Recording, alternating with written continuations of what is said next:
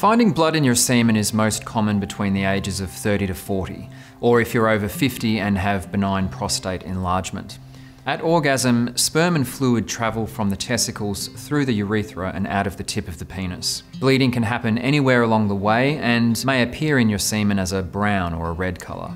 Swelling, infection, blockages, or injury to your reproductive system or prostate are often causes of blood in semen. It might seem like a worrying sign, but it's rarely because of anything serious, and it'll often go away on its own. If you find blood in your semen, the best thing to do is to visit your doctor, as while uncommon, something more serious could be the cause of blood in your semen. To learn more about this and other men's reproductive and sexual health issues, go to healthymale.org.au or speak to your doctor.